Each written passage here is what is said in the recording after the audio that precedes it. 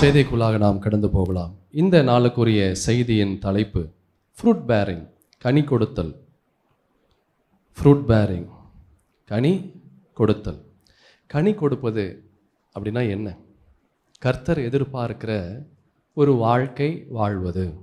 Leading a life which pleases our God.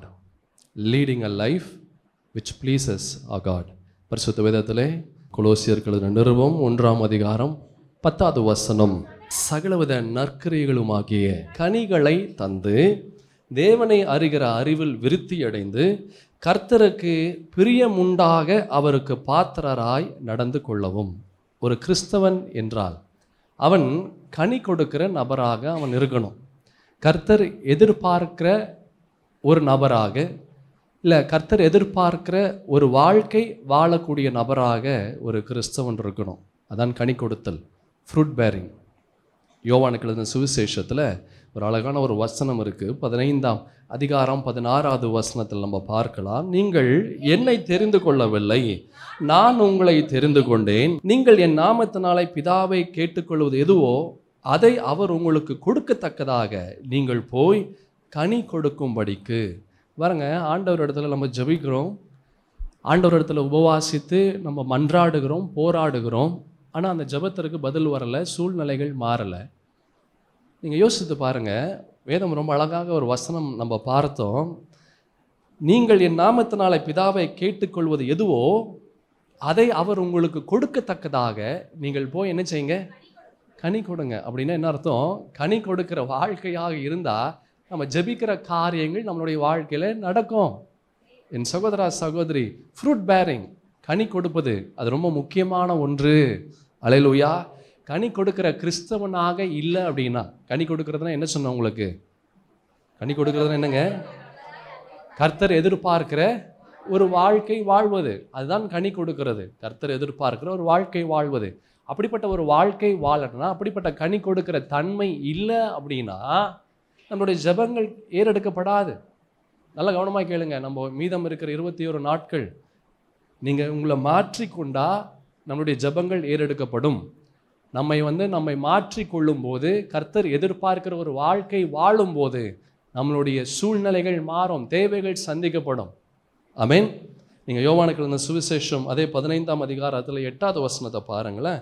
நீங்கள் மிகுந்த கனிகளை கொடுப்பதினால் என் பிதா மகிமைப்படுவார், எனக்கும் சீஷராய் இருப்பீர்கள். நீங்கள் இப்படி யோசித்து பாருங்கள், இந்த வசனம் ரொம்ப அழகாக இருக்குது.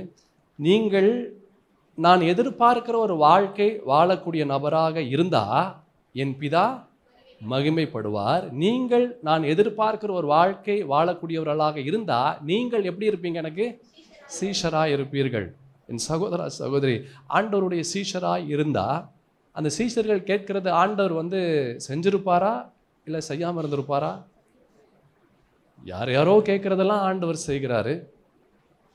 அவருக்கு ரோட்டில் போகிறவங்க, நிற்கிறவங்க, உட்கார்றவங்க, அவரை தேடி வருகிறவர்கள், யார் எது கேட்டாலும் ஆண்டவர் செய்கிறார். அப்போ கூடவே இருக்கிற அந்த சீஷர்கள் அவர்கள் கேட்டால் கண்டிப்பாக செஞ்சிருப்பாரா, செஞ்சிருக்க மாட்டாரா? பல காரியங்கள் செய்திருப்பார். பரிசுத்த வேதத்தில் அதெல்லாம் எழுதப்படலை, பல விஷயங்கள் செய்திருப்பார். இப்போ நம்ம அந்த வசனத்தை பார்த்தோம். நீங்கள் மிகுந்த கனிகளை கொடுப்பதினால் என் பிதா என்ன செய்கிறாரு? மகிமைப்படுவார், எனக்கும் சீஷராய் இருப்பீர்கள். அதான் நான் உங்களுக்கு சொன்னேன். ஆண்டவர் எதிர்பார்க்கிற ஒரு வாழ்க்கை நம்ம வாழும்போது ஆண்டவருடைய சீஷராய் நம்ம இருப்போம். அப்படி சீஷராய் இருந்தால் நம்ம கேட்கிற காரியங்கள் நம்மளுடைய வாழ்க்கையில் 100% நிறைவேறும். அல்லேலூயா. ஒரு கிறிஸ்தவன் என்றால் இந்த காரியம் கண்டிப்பாக அவனுக்கு இருக்கணும். என்ன காரியம் இருக்கணும்? கனி கொடுக்கிற ஒரு காரியம். அல்லேலூயா. கனி கொடுக்கிற கிறிஸ்தவனாக இருக்கும்போது ஆண்டவர் இடத்துல ஆசீர்வாதம் பெறக்கூடிய கிறிஸ்தவனாக அவன் இருப்பான். ஆமென். இப்படிப்பட்ட ஒரு கனி கொடுக்கிற வாழ்க்கை இல்லை அப்படின்னா அவனுடைய வாழ்க்கையில் நன்மையான காரியங்கள் எதுவுமே நடக்காது. Nothing will happen, nothing will come is வே. எந்த ஒரு நன்மையான காரியங்களும் அவனுடைய வாழ்க்கையில் அவனால் எதிர்கொள்ள முடியாது. லிசன், பல நேரங்களிலே நம்ம கூட யோசிச்சிருக்கலாம், ஏன் என்னுடைய சூழ்நிலையில் இவ்வளவு கஷ்டம் வருகிறது? என் வாழ்க்கையில் ஏன் இவ்வளவு கஷ்டம்? கொஞ்சம் நஞ்ச கஷ்டம் இல்லை, சொல்லி மாளாத கஷ்டங்கள், பலவிதமான யோசனைகள். நான் யோசித்து பார்க்குறேன், ஏன் இந்த கஷ்டத்துலேருந்து எப்படி தாங்க வெளியே வர்றது தெரியல. நான் யோசித்து பார்க்குறேன், இந்த நன்மையான எந்த ஒரு காரியமும் என் வாழ்க்கையில் நடக்கவே மாட்டேங்குது. சராசரி சாதாரண ஒரு விஷயம் கூட நான் ரொம்ப போராடி நான் அந்த காரியத்தை நான் பெற்றுக்கொள்ள வேண்டியதாக இருக்கிறது. அநேகர் என் இடத்துல சொல்லுவாங்க, ஐயா சாதாரண ஒரு விஷயம், ஒரு நார்மல் பேங்க்கில் போய் நான் பணம் எடுக்கணும், நான் பேங்க்கில் போய் பணம் எடுக்கிறதுக்கு கூட நான் கரெக்டாக நான் கவுண்டர்கிட்ட போகும்போது லஞ்ச் டைம்னு சொல்லி க்ளோஸ் பண்ணிடுவாங்க. சரி நான் முடிச்சுட்டு நான் மறுபடியும் வரும்போது சர்வர் டவுனுங்க, மிஷின் ஒர்க் ஆகலைன்னு சொல்லி அனுப்பிச்சிடுவாங்க. சரி ஏடிஎம்மில் போய் எடுக்கலான்னு போனால் அவுட் ஆஃப் சர்வீஸ்ன்னு வருது. ஒரு சாதாரண ஒரு பணம் எடுக்கிறது கூட நான் அவ்வளோ கஷ்டப்படணும், அதுக்கு ரொம்ப பிரயாசப்பட்டு ரொம்ப கஷ்டப்பட்டு அதுக்கு பிற்பாடு தான் அந்த காரியங்கள் நடக்குது. சாதாரண விஷயம் கூட. சகோதரா சகோதரி, ஒருவேளை உங்களுடைய நிலை இப்படிப்பட்ட நிலையாக இருக்கிறதா? ஆமேன். ஏன் என் வாழ்க்கையில் இப்படிப்பட்ட ஒரு நிலை? சிலருடைய வாழ்க்கையில் நல்லா தான் இருப்பாங்க, ஆனால் திடீர்னு ஏதோ ஒரு சோகம் அவருக்குள்ளாக இருந்துக்கிட்டே இருக்கும். ஏன் அவங்க சோகமாக இருக்கிறாங்கன்னு அவங்களுக்கே தெரியாது. சூழ்நிலைகள் அவர்களுக்கு சாதகமாக இருந்தால் கூட ஏதோ ஒரு சோகம், அவர்கள் ஏதோ ஒரு எண்ணங்கள் அவர்களுக்குள்ளாக மண்டைக்குள்ளே ஓடிக்கொண்டே இருக்கும். பலவிதமான எண்ணங்கள். இன்னும் சொல்லப்போனால் 10 வருஷத்துக்கு முன்பதாக 20 வருஷத்துக்கு முன்பதாக நடந்த காரியத்தை இப்போ யோசித்து அவர்கள் கவலைப்பட்டு கொண்டு இருப்பாங்க. ஏன் இப்படிப்பட்ட ஒரு நிலை? சகோதரா சகோதரி, ஏன் இப்படிப்பட்ட ஒரு சூழ்நிலை? இப்படிப்பட்ட பலவிதமான ஏன் என்ற ஒரு நிலை உங்களுடைய வாழ்க்கையில் இருக்கிறதா? என் சகோதரா சகோதரி, இப்படிப்பட்ட ஏன் என்ற ஒரு கேள்வி உங்களுடைய வாழ்க்கையில் இருந்தால் உங்களுடைய வாழ்க்கையில் கனி கொடுக்கக்கூடிய நபராக நீங்கள் இருக்கிறீர்களா என்று யோசித்து பாருங்கள். இந்த கனி கொடுக்கக்கூடிய நபராக நீங்கள் இல்லைன்னா இப்படிப்பட்ட பலவிதமான ஏன் என்ற கேள்வி ஒரு கிறிஸ்தவனுக்குள்ளாக கடந்து வரும். யோவானுக்கு எழுதின சுவிசேஷம் 15ஆம் அதிகாரம் 5வது வசனத்தை பாருங்க. நானே திராட்சை செடி, நீங்கள் கொடிகள். ஒருவன் என்னிலும் நான் அவனிலும் நிலைத்திருந்தால் அவன் மிகுந்த கனிகளை கொடுப்பான். என்னை அல்லாமல் உங்களால் ஒன்றும் செய்யக்கூடாது. இதுதான் நான் உங்களுக்கு முன்னாடி சொன்னேன்.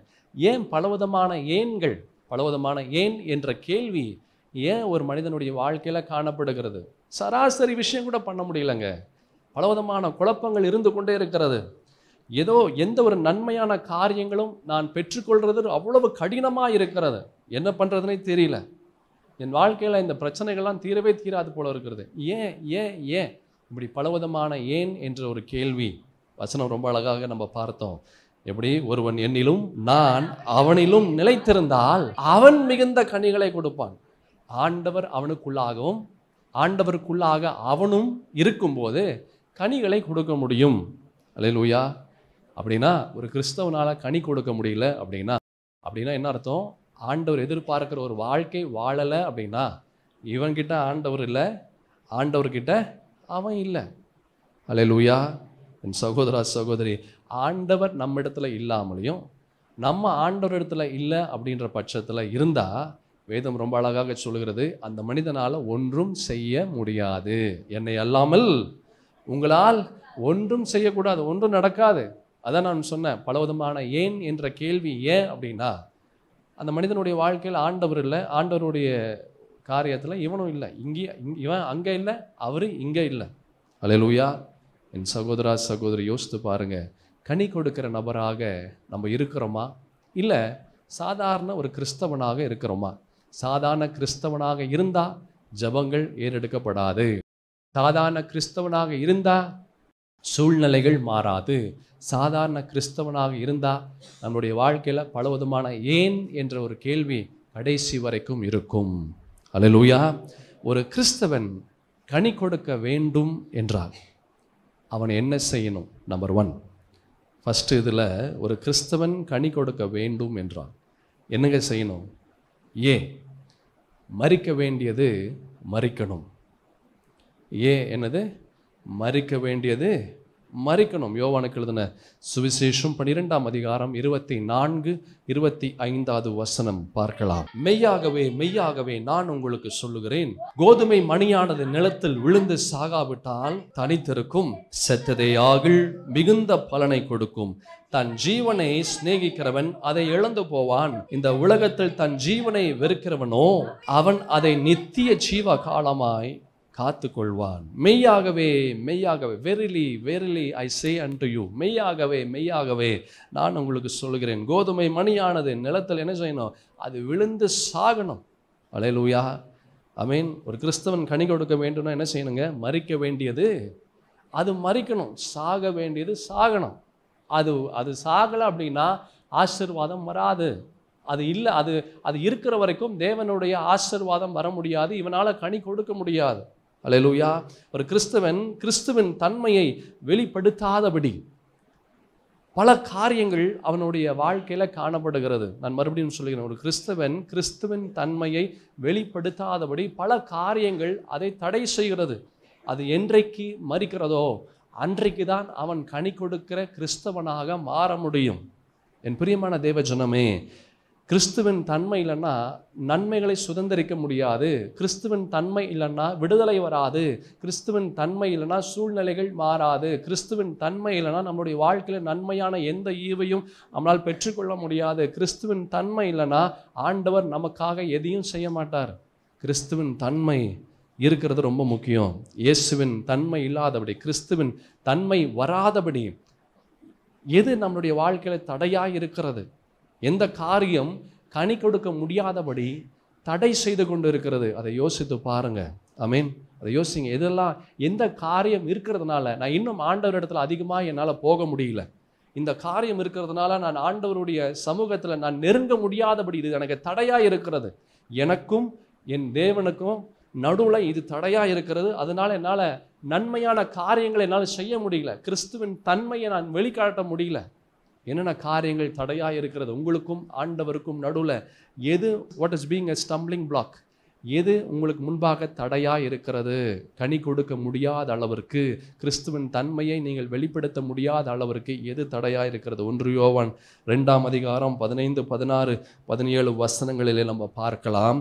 உலகத்திலும் உலகத்தில் உள்ளவைகளிலும் அன்பு கூறாதிருங்கள். ஒருவன் உலகத்தில் அன்பு கூர்ந்தால் அவனிடத்தில் பிதாவின் அன்பில்லை. ஏனெனில் மாம்சத்தின் இச்சையும் கண்களின் இச்சையும் ஜீவனத்தின் பெருமையும் ஆகிய உலகத்தில் உள்ளவைகள் எல்லாம் பிதாவினால் உண்டானவைகள் அல்ல. அவைகள் எங்கிருந்து உண்டாயிருக்கிறது? உலகத்தினால் உண்டானவைகள். உலகமும் அதன் இச்சையும் ஒளிந்து போம். தேவனுடைய சித்தத்தின்படி செய்கிறவனோ என்றென்றைக்கும் நிலைத்திருப்பான். இயேசுவின் தன்மை வராதபடி, இயேசுவின் தன்மையை என்னென்ன காரியங்கள் தடை செய்து கொண்டு இருக்கிறது? கனி கொடுக்க முடியாத அளவிற்கு எது உங்களுடைய வாழ்க்கையில் தடையாய் நிற்கிறது?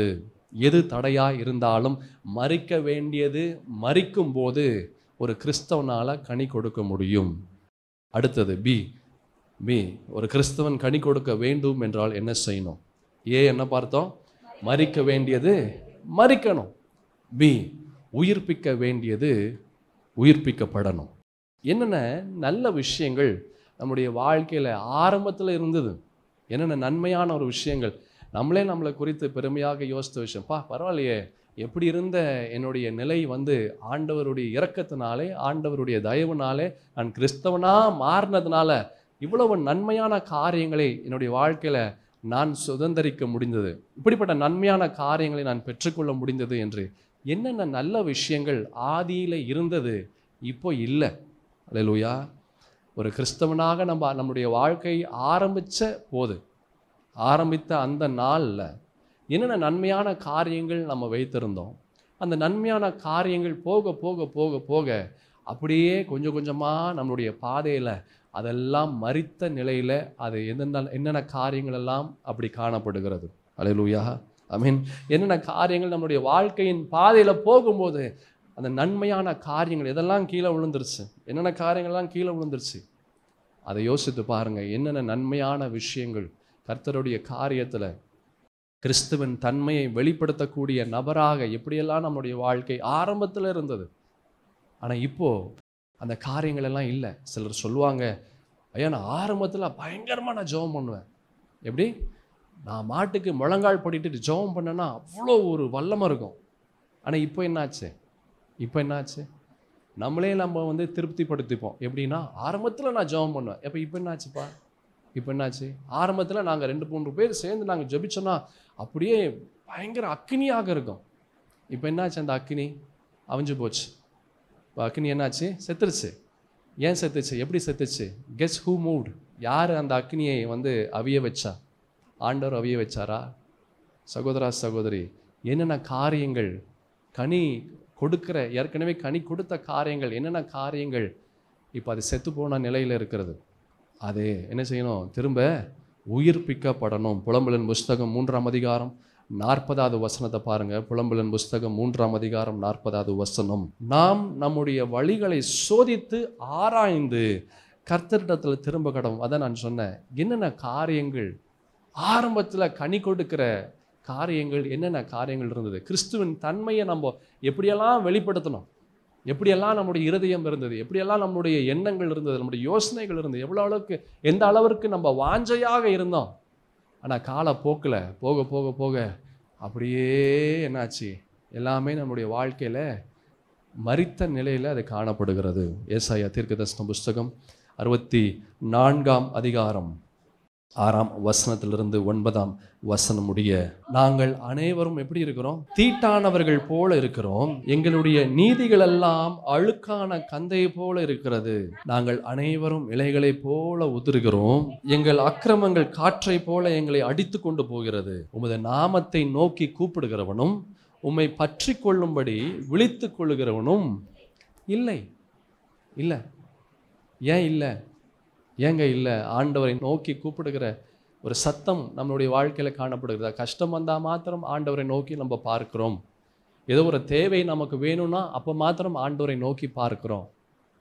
மற்ற நேரத்தில் இந்த ஆண்டவர் எங்கே இருக்கிறாருன்னு தெரியல, பைபிள் எங்கே இருக்குன்னே தெரியல. அநேகருடைய வீட்டில் பைபிள் எங்கே இருக்குன்னு சொல்லி ஞாயிற்றுக்கிழமை தான் அவர்கள் தேடுகிறார்கள். எங்கே என் பைபிள், எங்கே என் பைபிள்னு சொல்லி தேடுகிறார்கள். சிலர் அந்த பைபிளை கூட நம்மளுக்கு கவலை இல்லை, அப்படியே சபைக்கு நம்ம வந்துடுறோம். ஏதோ ஒரு வாசனை நம்ம படிக்கும்போது டக்குன்னு ஃபோன் எடுத்து நம்ம அந்த ஃபோனில் பார்க்குறோம். அது எமர்ஜென்சிக்கு தான் ஃபோனில் பார்க்கணும் பைபிள். ஆனால் இந்த பைபிள் நீங்கள் சுமக்கணும். சகோதரா சகோதரி, இந்த பைபிளை எவன் சுமக்கிறானோ அவனை இந்த பரிசுத்த வேதம் அவனை சுமக்கும். அது உங்களுக்கெல்லாம் தெரிய மாட்டேங்குது. எல்லாம் காலங்கள் மாறி போகிறதுனால நவீன டெக்னாலஜி வளர வளர எல்லாமே மாறி போச்சு. என் சகோதரா சகோதரி, வசனத்தில் ரொம்ப அழகான ஒரு வசனத்தை பார்த்தோம். 7வது வசனம். உமது நாமத்தை நோக்கி கூப்பிடுகிறவனும் உம்மை பற்றி கொள்ளும்படி விழித்து கொள்ளுகிறவனும் இல்லை. எத்தனை முறை நம்ம இரவுல விழித்து நம்ம ஜபிச்சிருப்போம். ஆரம்பத்தில் தூக்கம் வரலன்னா ஜெபம் பண்ணுவோம், தூக்கம் வரலன்னா பைபிள் வாசிப்போம், டிவி பார்க்க மாட்டோம், பரிசுத்தமாக வாயில் எந்த ஒரு தேவையில்லாத வார்த்தைகள் வராது, சினிமா பாட்டு வராது, சினிமா காரியங்களை கேட்க மாட்டோம். இதெல்லாம் எப்போங்க? ரட்சிக்கப்பட்ட புதுசில், அபிஷேகம் பெற்ற புதுசில். இன்னும் சொல்ல போனால் நம்ம ஞானஸ்தானம் எடுப்போம் பார்த்தீங்களா, அந்த நாள் பார்க்கணுமே, அவ்வளோ ஒரு பரிசுத்தமாக இருப்போம். தேவ தூதர்களே பொறாமப்படும், இப்போ என்னடா என்னை விட இவன் பரிசுத்தமாக இருக்கிறானே. எப்போ? அந்த ஒரு நாள் அப்படியே அந்த ஞானஸ்தான தொட்டிக்குள்ளே நம்ம இறங்கும் போது நம்ம பார்க்கணும். அப்படியே நெஞ்செல்லாம் பட பட பட பட பட பட உள்ளே இருக்கிற இருதயம் வெளியே கீழே விழுந்துடும். கர்த்தருக்கு என்ன விஷயம்னா, கர்த்தருக்கு அவ்வளோ பயப்படுறோம் அப்படின்ற ஒரு காரியத்தை அவர்கள் சொல்லுகிறான். ஆண்டவருக்கு அவ்வளோ பயப்படுறங்க. அந்த தன்மை கடைசி வரைக்கும் இருந்தா அவன் கடைசி வரைக்கும் கனி கொடுக்கிற கிறிஸ்தவனாக அவனால் இருக்க முடியும். அல்லேலூயா. ஆனால் என்ன ஆகுது, அந்த ஞானஸ்தானம் எடுத்து அந்த ஒரு நாள் நம்ம அவ்வளோ நல்லா இருப்போம். டிவி அரசம் போட்டால் கூட ஐயோ என்ன பிசாசு. சும்மா பைபிள் வாசிக்க தெரியலனா கூட சும்மாவாச்சும் பைபிள் உட்காந்துட்டு என்ன சொல்லுது, என்ன இது, இதுதான் பைபிளா, இதுதான் பைபிள் நம்மளுக்கு கொடுத்தாங்க, இதுதான் பைபிள். ஆண்டவரே, என்னைக்குங்க ஞானஸ்தானம் எடுத்த அன்னைக்கு அந்த ஞானஸ்தான கிளாஸில் நான் கிளாஸ் எடுக்கும் போது ஒவ்வொருத்தரும் நீங்கள் அது செய்யக்கூடாது, இது செய்யக்கூடாது, சரிங்க தலையை ஆட்டி கீழே விழுந்துரும். ஆனால் அதுக்கு பிற்பாடு ஞாயிற்றுக்கிழமை ஆராதனையிலே ஆளை காணோம். பாருங்க சகோதரா சகோதரி, வசனம் சொல்லுது, உமது நாமத்தை நோக்கி கூப்பிடுகிறவனும் உம்மை பற்றி கொள்ளும்படி விழித்து கொள்ளுகிறவன் இல்லை. ஆண்டவரை கூப்பிடுற ஆட்கள் இல்லை. கனி கொடுக்க முடியல. கனி கொடுக்கலனா அவனுடைய ஜெபம் ஏறெடுக்கப்படாது. உங்களுக்கு தெரியாமல் நம்ம காரியங்கள் செய்து கொண்டு இருக்கிறோம். சும்மாவே பாஸ்டர் நீங்கள் ஜெபம் பண்ணுங்க, ஐயா ஜெபம் பண்ணுங்க. நாங்கள் என்னதான் ஜெபம் பண்ணாலும் நீங்கள் கனி கொடுக்கிற கிறிஸ்தவனாக இருந்தால் தான் அந்த ஜெபம் கிரியை செய்யும். உதாரணத்துக்கு நான் சொல்லணும் அப்படின்னா, இங்கே அந்த சுவிட்சு லைட்டு போடணும், நான் ஃபேன் போடணும் அப்படின்னா சுவிட்ச் இருக்குது. சுவிட்சு போட்டு லைட்டு ஃபேன் ஒர்க் ஆகலை. ஏன் ஒர்க் ஆகலை? கரண்ட் இல்லை. நான் என்னதான் சுவிட்சை போட்டாலும் என்னதான் லைட்டு ஃபேன் இருந்தாலும் கரண்ட் இருக்கணும்ப்பா. சகோதரா சகோதரி, கனி கொடுக்கணும். கனி கொடுக்கிற வாழ்க்கை இல்லைன்னா அந்த இடத்துல அற்புதம் நடக்காது. அது நல்லா தெரிஞ்சுக்கணும். அப்போ ஆண்டவர் குறைங்க, ஆண்டவர் வேஸ்ட்டுங்க, ஆண்டவர் ஒன்றும் செய்யலைங்க, நான் எனக்கு குழந்தை வரலைங்க, நான் போய் அங்கே போய் நான் தாயத்தை கட்டுறேன், நான் இங்கே போய் தாயத்தை கட்டுறேன், அம்பத்தூர்கிட்ட போயிட்டு ஒரு தீர்க்க தரிசனம் சொல்லுவார், தீர்க்க தரிசனம் கேட்டு வரேன்.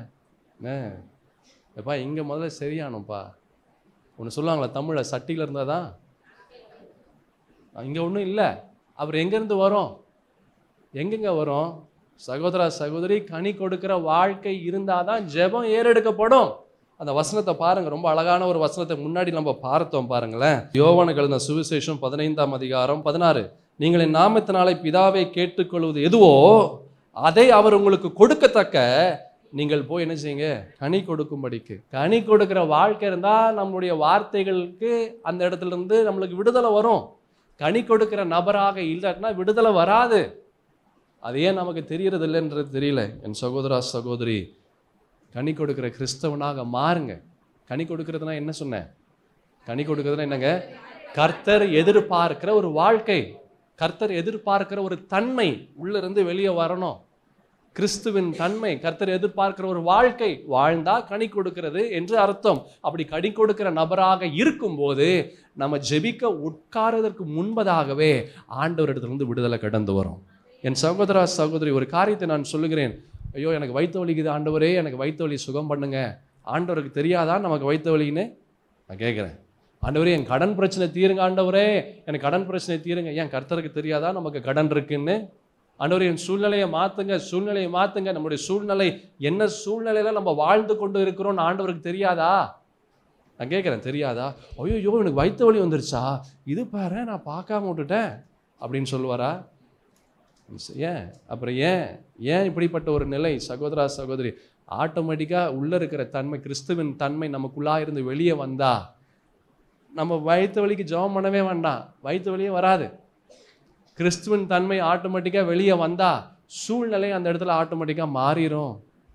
அல்லேலூயா, ஆமென். அதான் நம்ம பார்த்தோம் அந்த ஏசாயா தீர்க்கதரிசன புஸ்தகம் 64ஆம் அதிகாரத்தில் நம்ம 7ஆம் வசனத்தை பார்த்தோம் பார்த்தீங்களா? உமது நாமத்தை நோக்கி கூப்பிடுகிறவனும் உம்மை பற்றி கொள்ளும்படிக்கு விழித்துக் கொள்ளுகிறவனும் இல்லை. தேவரீர் உம்முடைய முகத்தை எங்களை விட்டு மறைத்து எங்கள் அக்கிரமங்கள் நிமித்தம் எங்களை என்ன செய்யுங்க, கரைய பண்ணி. எது நிமித்தம் கரைந்து போகிறோம்? பணம் கரைஞ்சு போகுது, சமாதானம் கரைஞ்சு போகுது, நிம்மதி கரைஞ்சு போகுது, குடும்ப உறவுகள் கரைந்து போகிறது, எந்த ஒரு நன்மையான காரியமும் எல்லாமே கரைந்து போகிறது. அதான் நான் கொஞ்ச நேரத்துக்கு முன்னாடி நான் சொன்னேன், ஐயா என் வாழ்க்கையில் பலவிதமான ஏன் என்ற ஒரு கேள்வி இருக்கு. ஏன் எனக்கு இது, ஏன் எனக்கு மாத்திரம் இது இருக்கு? பலவிதமான ஏன் என்ற ஒரு கேள்வி. ஏன் வசனத்தை பார்த்தோம். ஆண்டவர் என்ன செய்யறாரு? அவர் முகத்தை மறைத்து. ஏன் மறைக்கிறாரு? அக்கிரமங்கள் நிமித்தம். கனி இல்லைன்னா அக்கிரமங்கள் மிகுதியாயிடுச்சு. அக்கிரமங்கள் மிகுதியாகும் போது கனிகள் அந்த இடத்துல இருக்காது. அல்லேலூயா.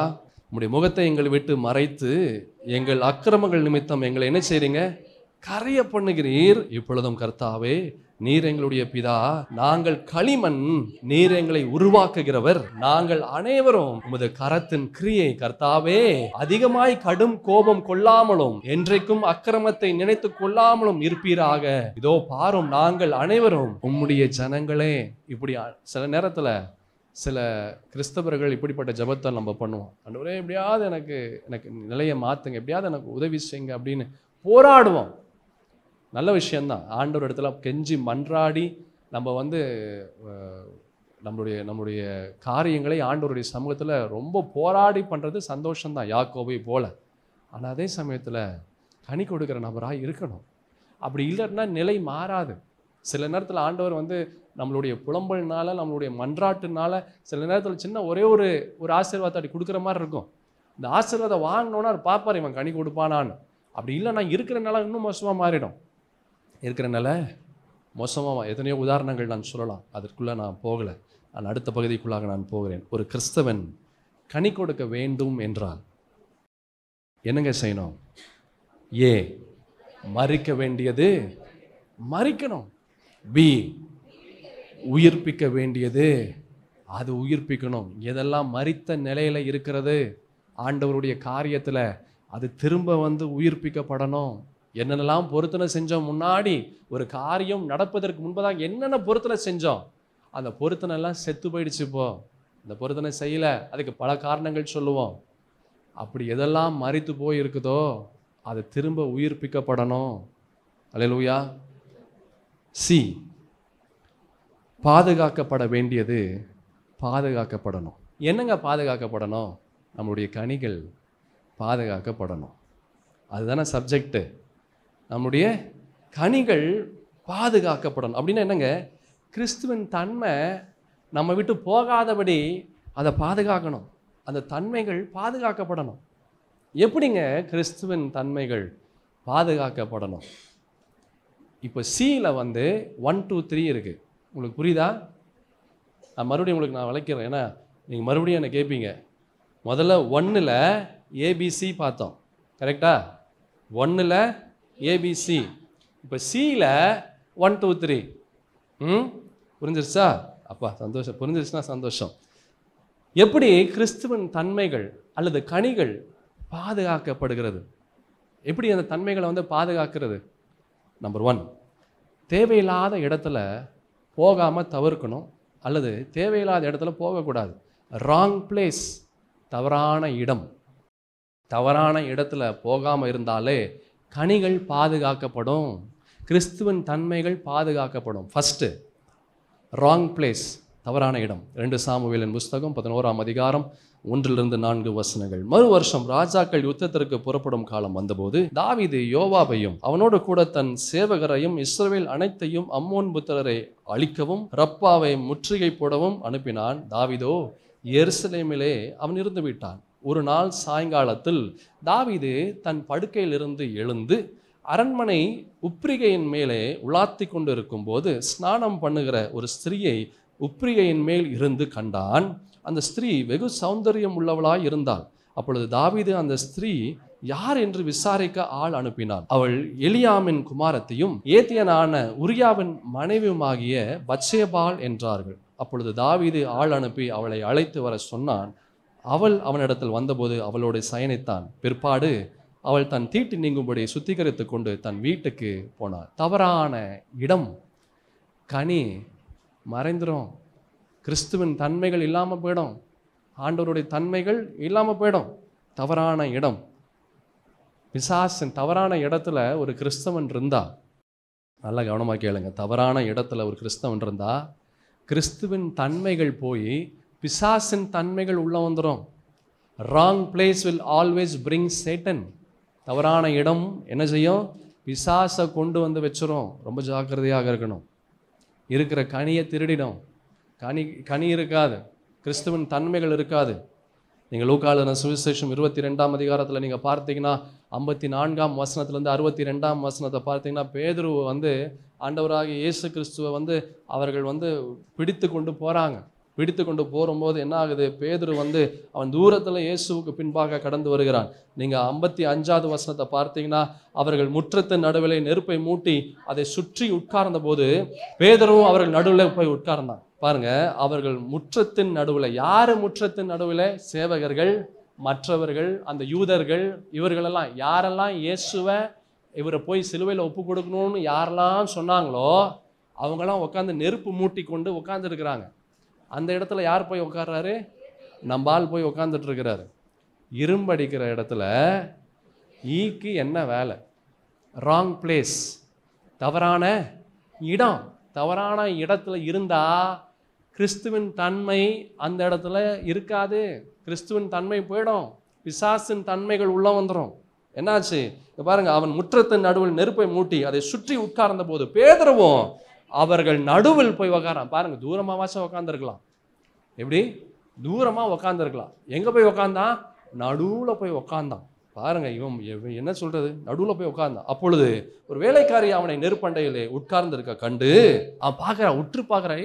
இவனுக்கும் இந்த இடத்துக்கும் சம்பந்தமே இல்லையே, இவன் இயேசுவோட இருக்கிறவன், இவன் ஏன் இங்க நிற்கிறான்? பார்த்தீங்களா? இதுதான் அவிசுவாசி என்னைக்குமே பார்ப்பான்.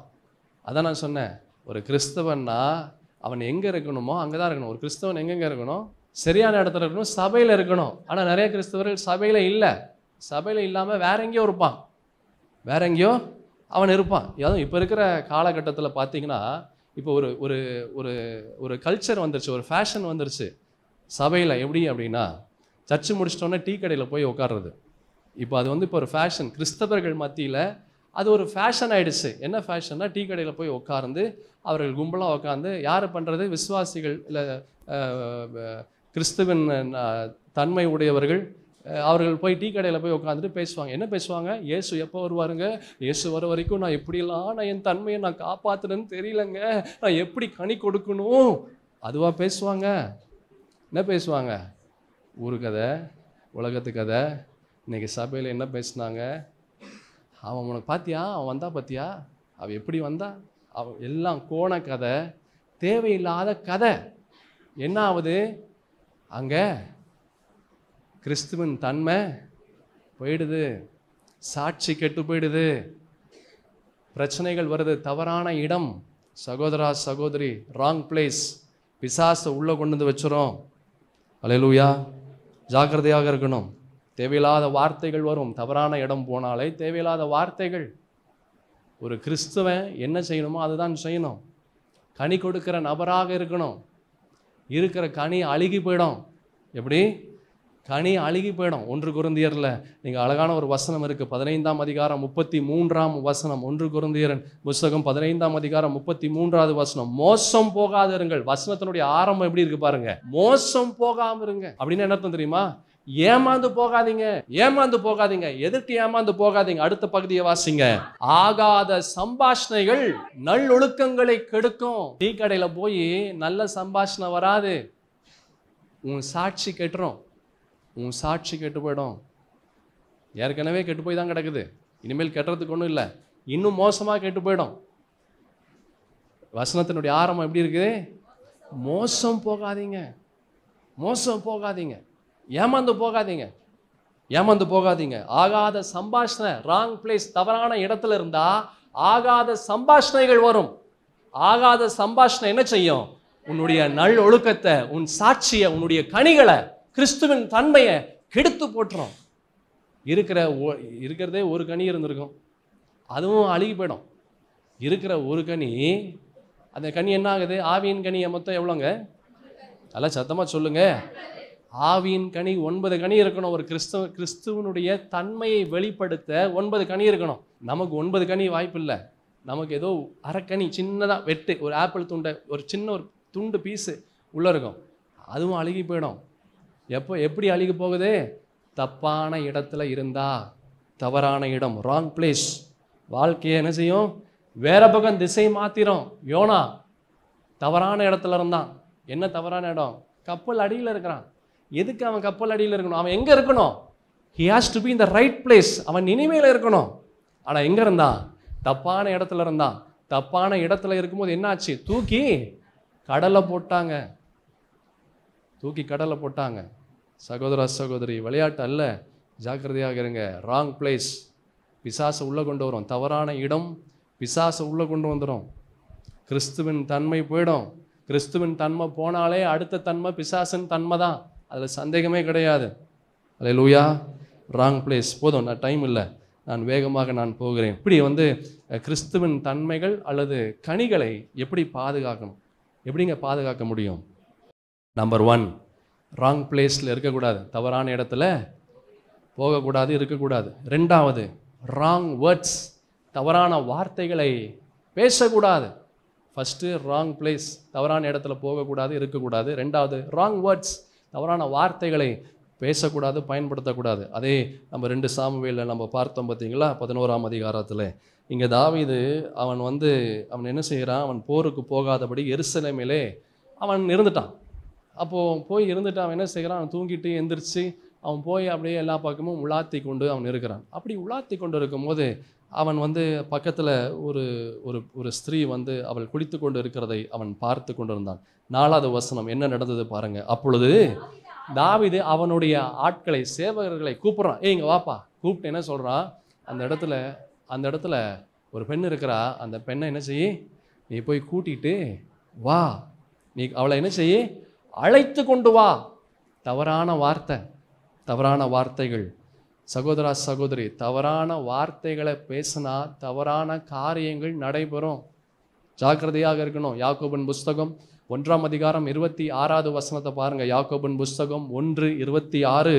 உங்களில் ஒருவன் தன் நாவை அடக்காமல் தன் இருதயத்தை வஞ்சித்து தன்னை தேவ பக்தி உள்ளவன் என்று எண்ணினால் அவனுடைய தேவ பக்தி எப்படி இருக்குது? வீணாக இருக்கிறது. ராங் வேர்ட்ஸ், தவறான வார்த்தை. அவன் எவ்வளோ பெரிய பரிசுத்தவான், நான் உண்மையா இருக்கிற ஆண்டவருக்கு, நான் அப்படி செய்கிறேங்க ஆண்டவருக்கு, நான் இப்படி செய்கிறேங்க ஆண்டவருக்கு, அதெல்லாம் வேலையாகாது. தவறான வார்த்தைகள் வெளியே வந்தாலே அவனுடைய தேவ பக்தி எல்லாமே வேஸ்ட்டு, எல்லாமே வீணா போயிடும். அந்த வசனம் ரொம்ப அழகா இருக்கு. எப்படின்னா, உங்களில் ஒருவன் தன் நாவை அடக்காமல் தன் இருதயத்தை வஞ்சித்து. போதும், நாவை அடக்கலைன்னா இருதயம் வஞ்சிக்கப்படுகிறது, அவனுடைய வாழ்க்கை வஞ்சிக்கப்படுகிறது. அப்படின்னா என்ன அர்த்தம் தெரியுமா? ஏமாந்து போகிறான். அவன் என்ன செய்கிறான்? ஏமாந்து போகிறான். யாரு? வார்த்தைகளை, தவறான வார்த்தைகளை பயன்படுத்தும் போது அவனுடைய வாழ்க்கையே ஏமாற்றம் அடைகிறது, அவனுடைய நிலை ஏமாற்றம் அடைகிறது. என் சகோதரா சகோதரி, ராங் வேர்ட்ஸ், தவறான வார்த்தைகள் ஒரு மனிதனை அழித்து விடும். சங்கீதம் 34 சங்கீதம் 13 வசனத்தை பாருங்க. உன் நாவை பொல்லாப்புக்கும் உன் உதடுகளை கபட்டு வசனிப்புக்கும் விலக்கி காத்துக்குள். கபட்டு வசனிப்பு, கபட்டு வசனிப்பு அப்படின்னு என்ன தெரியுமா? கர்த்தர் விரும்பாத வார்த்தைகள், கிறிஸ்துவின் தன்மை இல்லாத வார்த்தைகள், கபட்டு வசனிப்புக்கு பொல்லாத வார்த்தைகள், அது பிசாசின் வார்த்தைகள். நீ என்ன செய்ய? விலக்கி காத்துக்குள். நீங்கள் அதே சங்கீதம் 104, டைம் இல்லை அதனால நான் வேகமாக நான் போகிறேன். சங்கீதம் 141:3, தாவை என் வாய்க்கு என்ன செய்யுங்க? காவல் வையும், என் உதடுகளின் வாசலை காத்துக்கொள்ளும். என் பிரியமான தேவஜனமே, ஒரு அன்பான வேண்டுகோள் உங்களுக்கு என்ன தெரியுமா? இந்த வசனத்தை டெய்லி நீங்கள் சொல்லி பண்ணாலே நம்முடைய வாழ்க்கையில் நிறைய கனி கொடுக்கறதுக்கு வாய்ப்புகள் இருக்குது. கொஞ்சமாச்சும் பூவாச்சம் வரும். எப்படி? நம்முடைய வாழ்க்கையில் பூவாச்சம் வரக்கூடிய நிலை வரும். எப்போ தெரியுமா? இந்த வசனத்தை டெய்லி சொல்லி ஜெபிக்கும் போது. என்ன வசனம்? கர்த்தாவே என் வாய்க்கு காவல் வையும், என் உதடுகளின் வாசலை காத்துக்கொள்ளும். ராங் வேர்ட்ஸ், தவறான வார்த்தை கிறிஸ்துவின் தன்மையை அழிச்சிடும். கனி மறைஞ்சு போயிடும், கனி இல்லாமல் ஆயிடும். கனி இல்லைன்னா ஜெபம் ஏறெடுக்கப்படாது, கனி இல்லைன்னா அற்புதங்கள் நடக்காது, ஆசீர்வாதங்கள் வராது, சூழ்நிலைகள் மாறாது, விடுதலை வராது. தவறான வார்த்தைகள், தவறான வார்த்தைகள். யாக்கோபின் புஸ்தகம் 3 வசனத்தை பாருங்க. நாம் எல்லாரும் அநேக விஷயங்களில் தவறுகிறோம். ஒருவன் சொல் தவறாதவனானால் அவன் பூரண புருஷனும் தன் சரீரம் முழுவதையும் அடிவாளத்தினாலே அடக்கி கொள்ள கூடியவனாய் இருக்கிறான். என்ன ஒரு அழகான ஒரு வசனம் இல்ல? நான் தான் உங்களுக்கு சொன்னேன், யாக்கோபின் புஸ்தகத்தை ஒரு மனிதன் படித்தாலே அவனுடைய வாழ்க்கையில் பாதி தூரத்தை அவன் கடந்துடலாம், நன்மையான காரியத்திற்கு நேராக போகலாம். யாக்கோபில் இந்த 5 அதிகாரத்தை ஒருத்தன் படித்து அதன்படி அவனுடைய வாழ்க்கை இருந்தாலே 50% அவன் ஆண்டவர் எதிர்பார்க்கிற ஒரு காரியத்துக்குள்ளாக போக முடியும். அவ்வளோ விஷயம் இருக்குது. வெறும் 5 தான், அந்த 5ல் அவ்வளோ விஷயம் இருக்குது. ஆமீன். நாம் எல்லாரும் அநேக விஷயங்கள் என்னென்னு செய்கிறோம்? தவறுகிறோம். எல்லாரும் அநேக விஷயங்களை தவறுகிறோம், உண்மை. ஒருவன் சொல் தவறாதவனானால் அவன் பூரண புருஷனும். சொல் தவறாமல் இருக்கணும். ராங் வேர்ட்ஸ், தவறான வார்த்தைகள். என் சகோதரா சகோதரி, தவறான வார்த்தை நம்முடைய வாழ்க்கையை திசை மாற்றிவிடும். நம்மளுக்கு நிறைய நஷ்டத்தை ஏற்படுத்தும், நிறைய வேதனையை ஏற்படுத்தும், நிறைய கண்ணீர், அவமானம், கவலையை கொண்டு வரும். தவறான வார்த்தைகள், மிஸ்பிளேஸ்ட் வேர்ட்ஸ். என்ன வார்த்தைகளை பயன்படுத்துகிறோம்? ரொம்ப ஜாக்கிரதையாக இருக்கணும், ரொம்ப ஜாக்கிரதையாக இருக்கணும். பேசுகிற ஒவ்வொரு வார்த்தைகள் நம்மளை என்ன செய்யுமா? நீதிமானாக அது கொண்டு போய் நிறுத்தும், இல்லைனா துன்மார்க்கனாக, பாவியாக கொண்டு போய் நிறுத்தும். எப்படிப்பட்ட வார்த்தைகள்? தவறான வார்த்தைகள் பெரிய விஷயத்தை செய்யும். சரி, கடைசியாக, டைம் இல்லை, எப்படி ஒரு கிறிஸ்தவனுடைய கனிகள் அல்லது கிறிஸ்தவனுடைய தன்மைகளை எப்படிங்க பாதுகாக்கணும், எப்படி பாதுகாக்க முடியும் அப்படின்னா, 3வது ராங் ஆக்ஷன்ஸ், தவறான செயல்கள் இருக்கக்கூடாது. ஃபஸ்ட்டு ராங் பிளேஸ், 2வது ராங் வேர்ட்ஸ், 3வது ராங் ஆக்ஷன்ஸ். முதலாவது தவறான இடத்திற்கு அவன் போகக்கூடாது, அடுத்தது தவறான வார்த்தைகள் பயன்படுத்தக்கூடாது, பேசக்கூடாது, 3வது தவறான செயல்கள், ராங் ஆக்ஷன்ஸ் இருக்கக்கூடாது, தவறான செயல்கள் இருக்கக்கூடாது. 2 சாமுவேல் புஸ்தகம் 11 வசனம், அந்த தாவீதின் காரியத்தை பார்க்கலாம். அப்பொழுது தாவீது ஆள் அனுப்பி அவளை அழைத்து வர சொன்னான். அவள் அவனிடத்தில் வந்தபோது அவளோடு என்ன செஞ்சான்? அவன் சயனித்தான். தவறான ஒரு காரியத்தை, தவறான செயல் பண்ணான். ஒரு ராஜா அது செய்யக்கூடாது. என் இருதயத்திற்கு ஏற்றவன் என்று சொல்லக்கூடிய ஒரு நபர் இப்படிப்பட்ட பாவத்தை செய்யக்கூடாது. தவறான செயல் கனி கொடுக்கிற ஒரு நபர், ஆண்டவருடைய தன்மைகளை வெளிப்படுத்தக்கூடிய ஒரு நபர் இப்படிப்பட்ட ஒரு தவறு செய்யக்கூடாது. ராங் ஆக்ஷன்ஸ், தவறான செயல். அவன் அதோட விட்டானா அது மட்டும் அல்ல, நீங்கள் அப்படியே நீங்கள் 14-15 வசனங்கள் நீங்கள் பாருங்களேன். காலமே தாவீது யோவாவுக்கு ஒரு நிருபத்தை எழுதி உரியாவின் கையில் கொடுத்து அனுப்பினான். அந்த நிருபத்தில் அப்படின்னா ஒரு லெட்டர் கொடுத்து அனுப்புகிறான் அவனுடைய தளபதிக்கு. தாவீதனுடைய தளபதிக்கு ஒரு லெட்டர் அனுப்புகிறாரு. என்ன லெட்டர் அனுப்புகிறாருன்னா, மும்முரமாய் நடக்கிற போர் முகத்திலே நீங்கள் உரியாவை, இந்த உரியான்றது இந்த யாரோடு இவன் தப்பு செய்தானோ அந்த பெண்ணுடைய கணவன், இந்த ஊரியாவை நிறுத்தி அவன் வெட்டுண்டு சாகும்படி அவனை விட்டு பின்வாங்குங்கள் என்று எழுதியிருந்தான். பாருங்க, முதல்ல செஞ்சதே தவறான செயல். அந்த தவறான செயலை இது பண்ணுறது மறைக்கிறதுக்கு இன்னொரு தவறான செயல். நல்லா கவனமாக கேளுங்க சகோதரா சகோதரி. ஒரு செயல் ஒரு கிறிஸ்தவனுடைய வாழ்க்கையில் வந்தால் அந்த செயலை மறைக்க இன்னும் தவறான செயல் வரும். அந்த செயலை மறைக்க இன்னும் தவறான செயல் வரும். அதை மறைக்க இன்னும் தவறான செயல். அதற்கு ஒரு முடிவு வராது. ஜாக்கிரதையாக இருக்கணும். என்றைக்குமே தப்பு, என்றைக்குமே பாவம், என்றைக்குமே தவறான செயல் ஒன்றோட நீங்கவே நிற்காது. ஒன்று மறைக்க இன்னொன்று மறைக்க இன்னொன்று, அதை மறைக்க இன்னொன்று வந்து கொண்டே இருக்கும். தொடர்கதையாக தப்பிக்கவே முடியாது, மாட்டிப்பான். வேதம் சொல்லுகிறது ஒரு அழகான ஒரு வசனம், உன் பாவம் உன்னை தொடர்ந்து பிடிக்கும். இவன் பாருங்க, செஞ்சது மகாபெரிய ஒரு பாவ செயலை அவன் செய்தான். அதுக்கு பிற்பாடு அதை மறைக்கிறதுக்காக வேற ஒரு பாவ செயல். என் சகோதரா சகோதரி, தவறான இடத்துல இருந்தா, நல்லா கவனமாக கேளுங்க, செய்தியை நான் முடிக்கிறேன். தவறான இடத்துல இருந்தா தவறான வார்த்தைகள் வரும். தவறான வார்த்தைகள் வந்தா தவறான செயல்கள் வரும். Wrong place will always lead you to wrong words. Wrong words will always make you to do wrong actions. ஜாக்கிரதையாக இருக்கணும். விளையாட்டு இல்லை. என் பிரியமான தேவஜனமே, ஒரு கிறிஸ்தவனுடைய வாழ்க்கையில் கனி கொடுக்கறது ரொம்ப முக்கியம். அந்த கனி கொடுக்கறத தடுக்க பிசாசு பல வகையில் முயற்சி செய்வான். கிறிஸ்துவின் தன்மை உங்களுக்குள்ளாக இல்லாதபடி பிசாசு பல வகையில் முயற்சி செய்வான். ஜாக்கிரதையாக இருங்க. அதான் வசனத்தில் பார்த்தோம், மோசம் போகாதிருங்கள். Wrong place, wrong words, wrong actions, தவறான இடம், தவறான வார்த்தைகள், தவறான செயல்கள் ஒரு கிறிஸ்தவனை அழிச்சிடும். ஒரு கிறிஸ்தவன் கனி கொடுக்க வேண்டும் என்றால் என்ன செய்யணும்? ஏ, மரிக்க வேண்டியது மரிக்கணும். பி, உயிர்ப்பிக்க வேண்டியது உயிர்ப்பிக்கப்படணும். சி, பாதுகாக்க வேண்டியது பாதுகாக்கப்படணும். இப்போ அந்த சீல 1 2 3 பார்த்தோம். சீல என்ன பார்த்தோம்? 1 2 3. சீல 1 என்னது? Wrong place. 2 wrong words. 3 wrong actions. இந்த மூன்றும் ஒரு கிறிஸ்தவனுக்கு இல்லை அப்படின்னா அவனுடைய கனியை, கிறிஸ்துவின் தன்மையை அவனால் பாதுகாக்க முடியும். கர்த்தர் எதிர்பார்க்கிற கனியை நீங்கள் கொடுங்க. நீங்கள் எதிர்பார்க்கிறதை ஆண்டவர் உங்களுக்கு கொடுப்பார். நாம் யாவரும் கண்களை மூடலாம். மகா பரிசுத்தரை உண்மை நாங்கள் துதிக்கிறோம், சோத்தரிக்கிறோம், போற்றுகிறோம்.